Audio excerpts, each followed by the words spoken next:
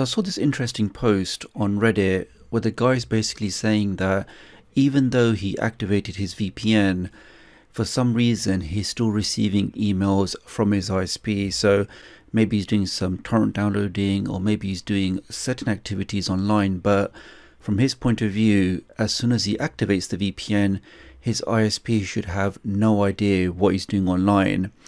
And to be honest, that's not completely true, because there are certain conditions where even after you activate your VPN, your ISP could still potentially see what you're doing online. So in this video today, let me show you a couple of websites we can quickly access just to fully confirm that our VPN is properly activated and we're not leaking any data to our ISP. And I'll also show you one extra tip at the end on how we can take our ISP out of the name resolution equation. So do take a moment to hit that like button, make sure you hit that subscribe button. So with all of that being said, let's get started. If you're new to the channel and you want to stay up to date with the latest tech tutorials, the latest Fire Stick, Android and Android TV tips and tricks, then please do subscribe and hit the notification bell. It's a small click from you, but it makes a big difference to me. Thank you. So I can tell you straight away that the most common leak for VPNs are actually DNS leaks.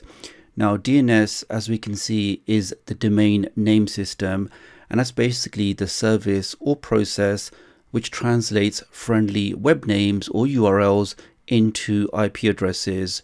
Now let me just put that into real life. So the job of DNS is to translate the friendly names that we type into our browser into IP addresses that it can understand and communicate with. So right now, if I open up a browser and type in google.com or another address, the first thing the browser will do will see, do I already know the IP address of this website? And if I know the IP address, it will just make a connection to that IP and then it will show me the web page, and away you go. Now in the case where it doesn't know what the IP address is, this is where your browser will now say, hey, DNS server that I'm configured to use, what is the IP for this particular website? So your computer will make a connection to your DNS server, which is normally your ISP's DNS server, and say, what is the IP for this website I'm trying to look at? Now in reality, it may need to ask a couple of DNS servers before it actually finds out what is the IP address for that website. And as soon as it finds the answer, it gives that back to your computer, and your computer can now make a direct connection to the IP address, and you can now see that website. And that's essentially how DNS works. So now that we understand what DNS is, all a DNS leak is that as soon as you activate your VPN, everything on your device should now be talking to your VPN's DNS server. So the next time you try to connect to netflix.com or to any third-party application, those requests should only be going to your VPN's DNS server. But in the case of a DNS leak, for whatever reason, your device is still talking to your ISP's DNS servers, asking them to translate those addresses. And that's basically how your ISP can still see what you're doing, even though you've activated your VPN. And here's a great picture that explains what the issue is. So this could be your Fire Stick or your Android device or your PC. Here's your secure VPN tunnel. So this is now where all of your traffic should be traveling. But in the case of a DNS leak, for whatever reason, your device is still talking to your ISP's DNS servers. So if they look through the logs, they can say that Tech Doctor was trying to resolve the IP address for streamingmovie.com or for netflix.com or whatever I'm trying to do. Those requests were still going to the ISP and not through the VPN tunnel. And that once again is essentially what a DNS leak is. So with all of that information, how can we now actually check to see if our VPN is leaking those queries or not? Now the easiest way to do that on your device, whether it's a Fire Stick or your PC or your Nvidia Shield, is to open up your favorite browser. Now on my device, I'm doing this on the 4K Fire Stick. I've not activated my VPN. I'm just going to open up my browser, which is going to be Downloader.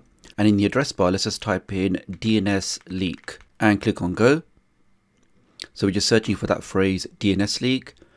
And the actual website we want is called dnsleaktest.com. So scroll down, and the first one on the list is dnsleaktest.com. So let's click on that.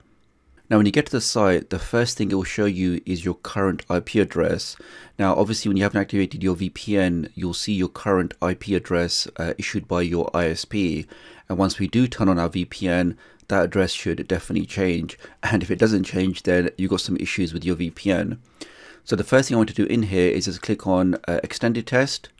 And this will now basically do multiple DNS queries from my device to work out which DNS servers is my device using. Now, as I mentioned that on my device, I've not activated the VPN, so this should just use my current configured DNS servers. And we can see with my results, it's found the Cloudflare DNS servers. And the reason for that is in my house, I actually use the Cloudflare DNS servers. I don't use my ISP's DNS servers. And that's basically the bonus tip I had for you, that you can actually configure your router or your router. So instead of using your ISP's DNS servers, it can use public DNS servers like Google DNS or Cloudflare, or there's lots of different other public DNS servers out there. And what that means is whether I'm using a VPN or not, my DNS requests are never going to my ISP. They're going to a third party like Cloudflare or one of the other providers. Okay, let's back out of that. Now, let me just take this opportunity to say a massive thanks to all of the new members of my channel. Your support really does mean a lot. And if any of you guys want to sign up, I'm doing a special promotion for the first 200 members, whereby all of you can join my private chat group.